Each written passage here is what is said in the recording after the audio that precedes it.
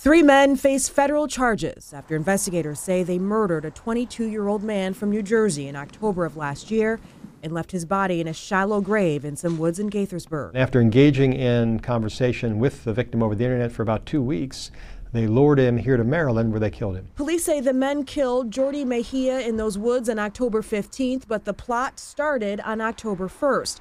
When 19-year-old Neris Moreno-Martinez allegedly posed as a woman named Shayla Smith on Facebook and struck up a romantic relationship with the victim. The victim, was persuaded as a result of this communication over Facebook to actually pick up in New Jersey, travel down here to Maryland, thinking he was going to meet this woman for a relationship. According to investigators, Moreno traveled from New Jersey as well, while the other two suspects, 19-year-old Jose Melendez-Rivera and 21-year-old Rolando Granados-Vasquez, were already living in Maryland.